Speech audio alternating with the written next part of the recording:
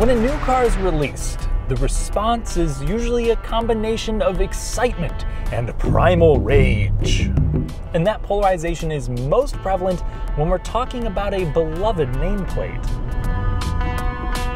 There aren't many fan bases that have the same passion as Taco Bros. And there's some good reasons for this. While there have been some common problems with Tacomas, historically they've been long-lasting, trustworthy trucks that offer the utility for work, the capability for recreational activities, and a manageable size. If that's all you care about, then maybe the old third generation truck is all you need.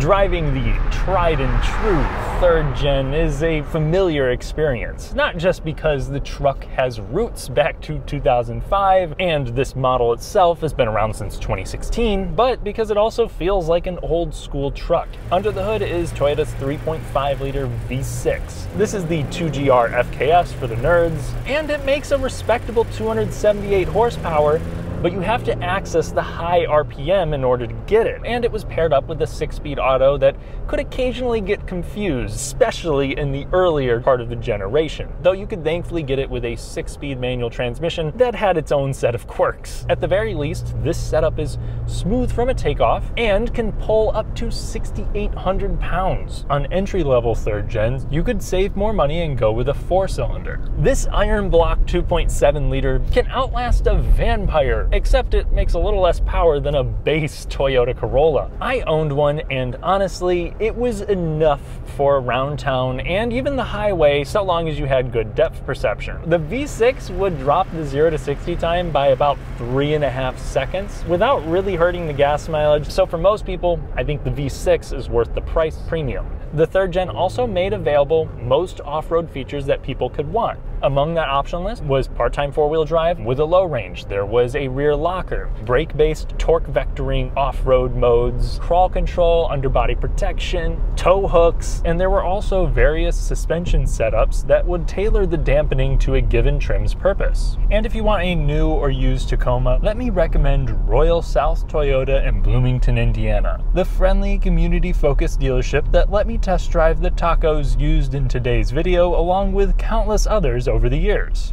The interior of the third gen also feels durable. There might be a lot of hard plastics, but the construction of everything feels solid. Even here, after 47,000 miles, there's like 0 rattles. It also has a straightforward layout, simple analog controls, a few handy storage solutions. The bed also had a couple of tricks and was made of a durable composite as standard. Though with the dated origin of this, there's bound to be some areas that are lacking, like the infotainment system. As simple as it was, there was no wireless CarPlay. The resolution and response time were also unimpressive. A lot of the materials feel pretty cheap. The seating position for a lot of folks was awkward. Me at 6'3", I actually do have enough space, but because of the seat shape and the high floor, my thigh support is underwhelming. And it seems like all of these criticisms are so polarizing. There's people that are like, it's a truck, I want it to punish me. And other people are looking at the price tag and expecting more. As usual, I think the truth lies somewhere in the middle. But still, if you're my height and you have someone sitting behind you, backseat passengers will probably plot your demise. The ride quality was also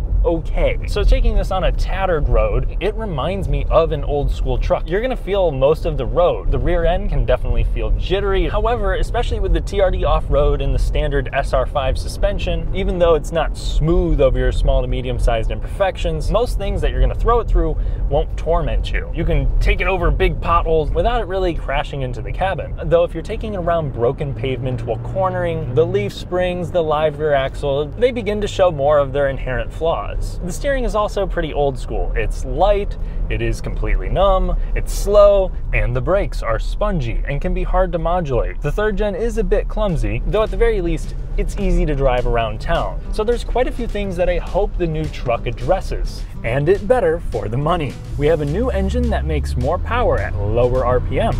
We have better gearing in the automatic. We still have a manual transmission if we're too cool for 2 pedals, and we have a new platform, so it should handle and ride better, along with improved packaging for more interior space. Let's start there. So for tall people, you have more than enough headroom. My knee room is okay. The driving position is far improved. I can get the steering wheel out a little bit further so I can have my seat in a comfortable position without feeling like I'm reaching. The seat itself sits a little further up, which improves the thigh support, and I do have power adjustable lumbar. However, some longer bottom cushions would have been nice. I also think Toyota did a good job freshening up the aesthetic. Even here at this trim, we have rubber grab handles, very little glossy stuff, so it should be easy to clean, and there's copious amounts of storage, even a little bit more in the door panel than before, along with some molly panel type stuff. Where there's no improvement is build quality. Some things fit a little bit looser, like the knobs here, and they also use a little bit more hard touch plastic. If you remember before, you had that like rubber vinyl stuff on the door panel and the dash. That's gone. In fact, they also make you pay even more for a few other features that were standard in 2023, like a power adjustable driver's seat,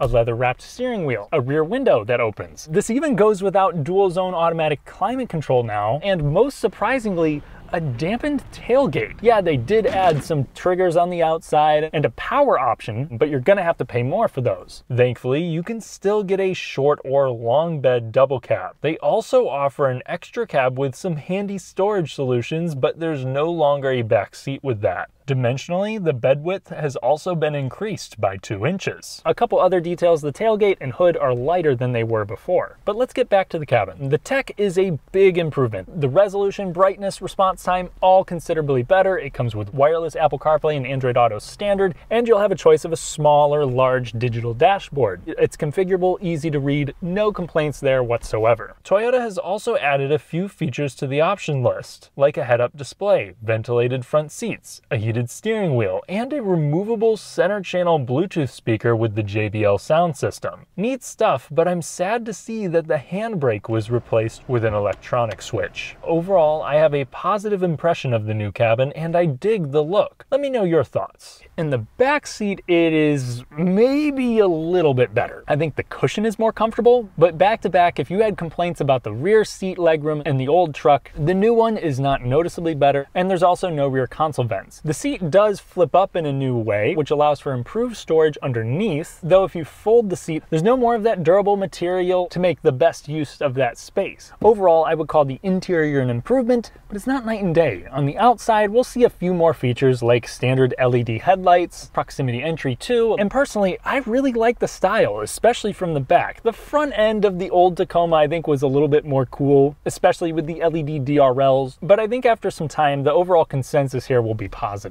I think what had most people fearful of this new generation was the death of the V6. In its place is a 2.4-liter turbocharged inline-4 with a few different variants available, including an upcoming hybrid or a detuned unit for the SR.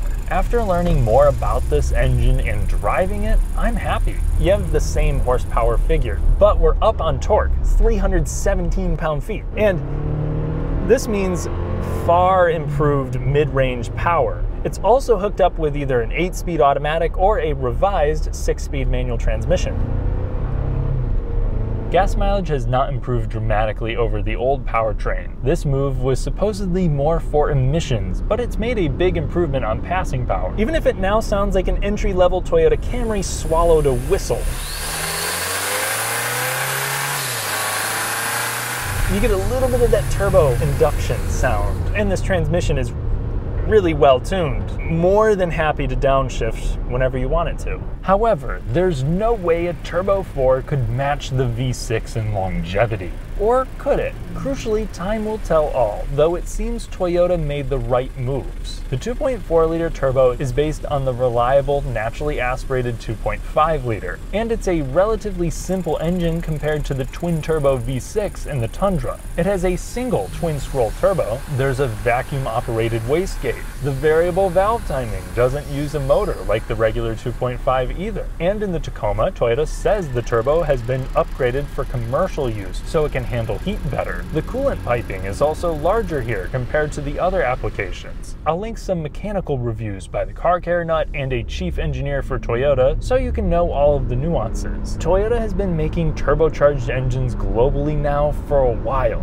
This is a new model, but before we say it can't match the V6, we should let Toyota prove themselves, as this new powertrain feels much more potent in day-to-day driving. And this is exactly what we need when we're asking 3 to sometimes $5,000 more. The improvements don't stop there. Driving it on the same back road, the steering feels much more responsive, more direct, without feeling darty. It's still light and pretty numb, but it retains that easy to maneuver characteristic. Body roll is under control. The brake pedal is more linear now too. And for 2024, discs are standard in the rear. I think the only thing that I was mildly disappointed to see was that we don't have an improvement in towing capability, though at least the payload numbers for most see a bump. Now on the same disgusting Indiana back road, this definitely feels like a truck. You get some jitteriness around the rear end. You're gonna feel most of the pavement imperfections. In fact, comparing the old SR5 to this SR5,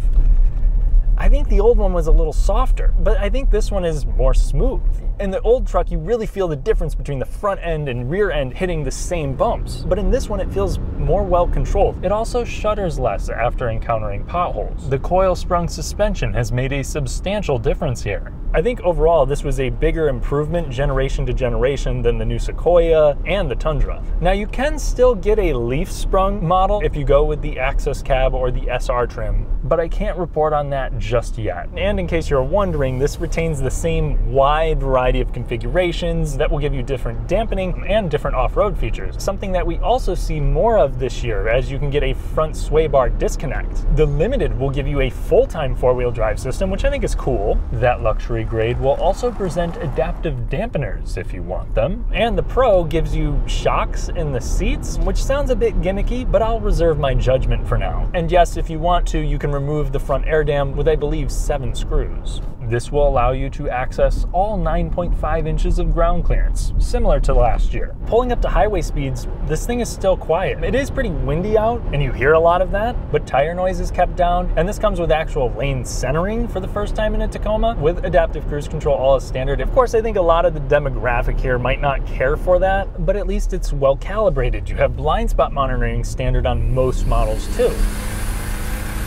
With virtually any redesign of a major product, there's going to be a lot of vocal criticism, and I think this new Tacoma deserves some of it, mainly because of the price. Without the base utility package, there's a high step in. Even this SR5 stickers at $43,500. Toyota had a lot to prove with this one, and while I'm still upset by the numbers, the powertrain is so much more usable, while also, in my opinion, retaining a promising future. This rides in a more composed manner, it handles better, offers an even wider variety of features, the seating position was improved, and all of the versatility and a 6-speed manual transmission are still there. As I said in the beginning, a lot of truck people might not care about those things. And for you, the 3rd gen is actually a better truck because it's much cheaper and it does have a more proven powertrain without a realistic loss in capability. But with a redesign, the goal is to make it better. This involves some level of risk, and in this case, some cost. While Toyota cheaped out in some subtle yet unfortunate ways, and I worry they're pushing financial boundaries, if you can afford it, the 4th gen Tacoma beats the old truck in almost every way.